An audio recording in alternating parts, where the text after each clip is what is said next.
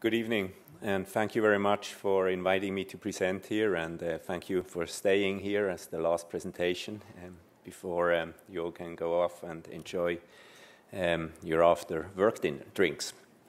Acucela is a Seattle-based ophthalmology company. We claim to be technology agnostic. We focus solely on diseases of the eye, and we're trying to find solutions for these diseases.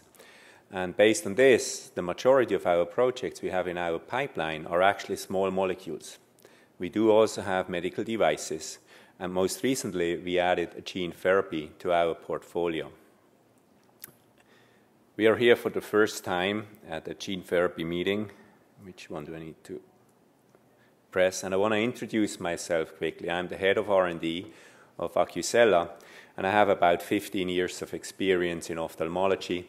Have launched multiple small molecules and multiple medical devices in my career, and also have an extensive background in business development.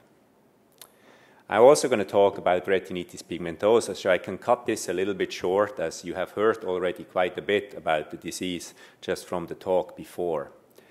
It is an inherited retinal disease. It is caused by many gene mutations. Over 100 are already known. And it's orphan. It affects about 1 in 4,000 patients. The typical onset of the disease is about at the age of 10 to 15, and at the age of 30 to 40, these patients are blind. There is currently no treatment available for this disease. And as said before, it starts with a loss of contrast sensitivity and then a gradual loss of peripheral vision, leading to tunnel vision until to complete blindness, as shown here. So when you think about this disease, you can actually approach this disease and think, how shall we offer a treatment? We can go the path down and say we want to stop and we want to prevent loss of vision. That's shown on the left. Or you can go and say, hey, we want to restore vision in blind patients. Now those are obviously completely different approaches. On the left, what you do is you treat patients early at the age of 10, 12 years old, 15 years old. When you have disease onset, you have to treat them then. While on the right, you treat them at the age of 40 when they are really blind and when you want to restore vision. There are other differences which are important. Because this is such a slow progressing disease where the patients typically lose their vision over 30 years of time, to really demonstrate the treatment benefit, if you want to stop the progression of the disease, is extremely difficult because the disease progresses very slowly, and that results in huge clinical studies to present and demonstrate the effect, and that translates into a substantial amount of capitals you need. If you restore the vision, it's different. You can demonstrate restoration relatively quickly, therefore you have small clinical studies, and therefore you need much less capital. We picked as an approach to restore vision in patients who have already lost their vision and who are blind. So how would we like to do this? When we looked at the technologies and the approaches available, we opted to take an optogenetics approach. The reason for this is that this is basically gene mutation independent.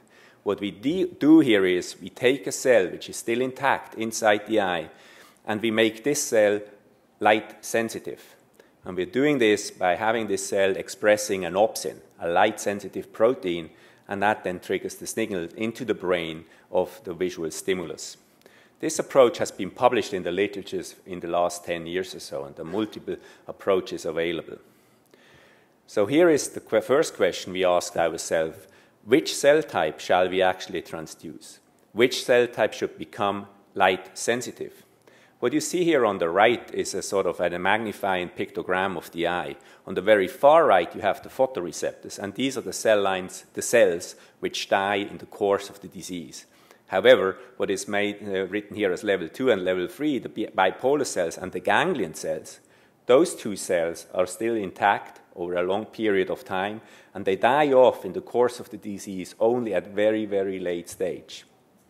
So we decided we want to go and make the bipolar cells light sensitive. And the reason we picked the bipolar cells over the ganglion cells, or for that matter the amacrine cells, which are not really shown here, is that those are the cells which are closest to the photoreceptor, and therefore they're closest to the visual signaling, And therefore, we expect to get the highest efficacy and the highest visual signal into the brain, which is closest to what the photoreceptors would deliver if the photoreceptors would still be there.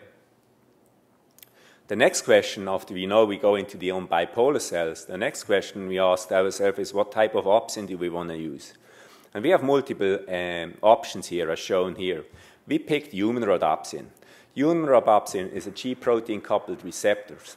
Other opsins are basically ion channels. And the advantage of the human rhodopsin is twofold. First, because it's G protein-coupled, the signal is actually amplified. And so you need less light to have a visual stimulus into the brain. The other one is, versus all the other options are, it's a human protein and it's already naturally in the eye. We're just expressing it in a different cell type.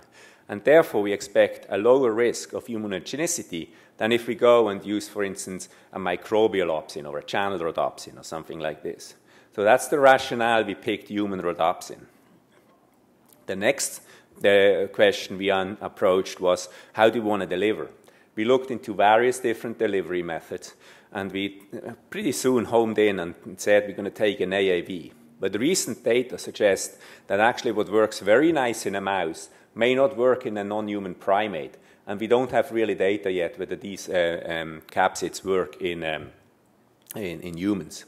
So we decided to engineer our own, and we started a project to make our own capsid specific for the bipolar cells through a targeted mutagenesis approach, and also trying to find one which is actually independent of the species, such that we have more assurance that whatever we take is actually at the end going to work in humans as well. Obviously, we also need a promoter, and we have created, we are working on a promoter which is an engineered promoter, very specific to the bipolar cells, because these cells tend to change in the course of the disease, and we want a promoter which works in the diseased patient, leading to high specificity and high expression levels. So our project here is really, in summary, is we take human rhodopsin, we deliver it with an engineered AAV and with a specific promoter.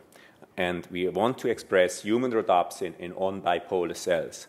Now, you may ask yourself, how are we going to do this? We're a small molecule company, and we ask ourselves the same thing. Shall we now just hire all the people we want to have? We're a startup company, and we decided that's not the path we want to go. Instead, we created a virtual network of collaborators. We're working very, very closely with the University of Manchester on the transgene, on human rhodopsin, all the pharmacology experiments and so on. They are done at the University of Manchester.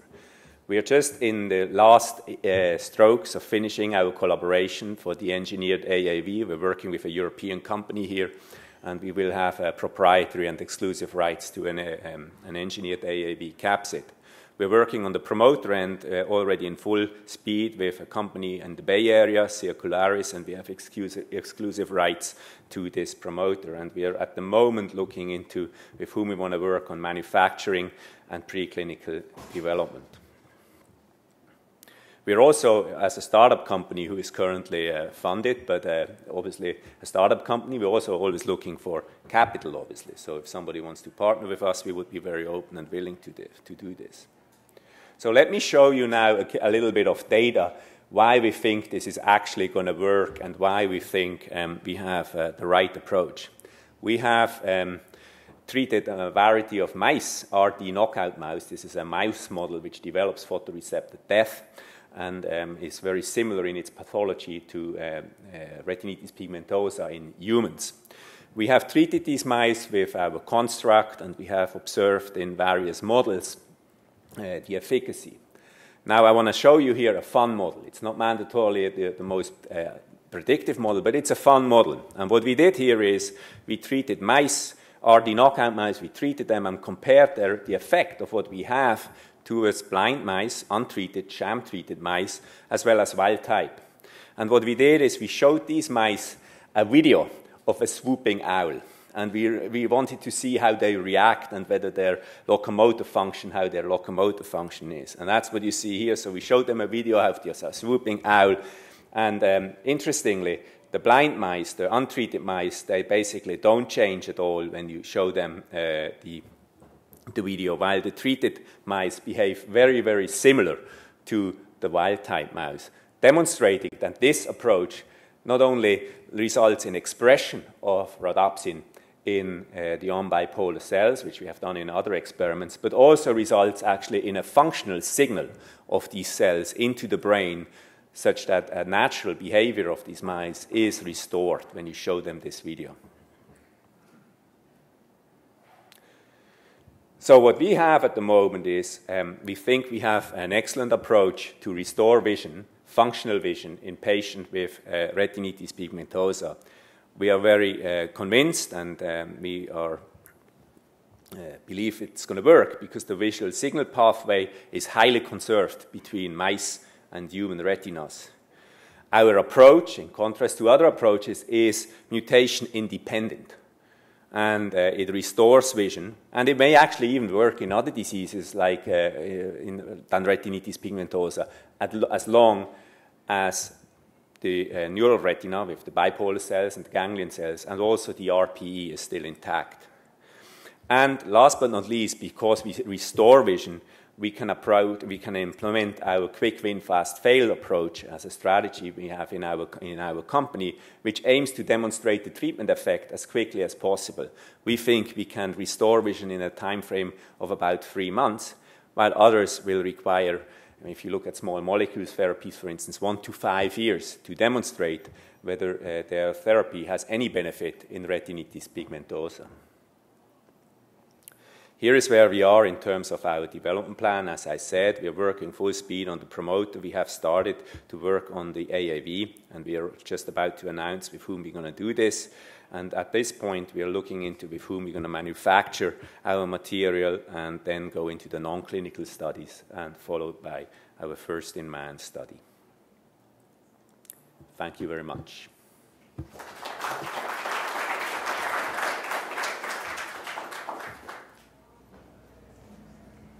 Questions? No? How do you target the interneurons? How do you specifically target the interneurons and deliver your rhodopsin to the interneurons? The delivery route will be either subretinal or intravitreal injection. This is still a certain level of debate. And I think one of the criteria is going to be how evenly distributed the expression is going to be in the retina. We don't want to get just some focused, localized, when you get the expression around the vessels and so on. So we don't want to end up with this. I don't think we're going to have a decent efficacy otherwise. Okay. Thank you very much.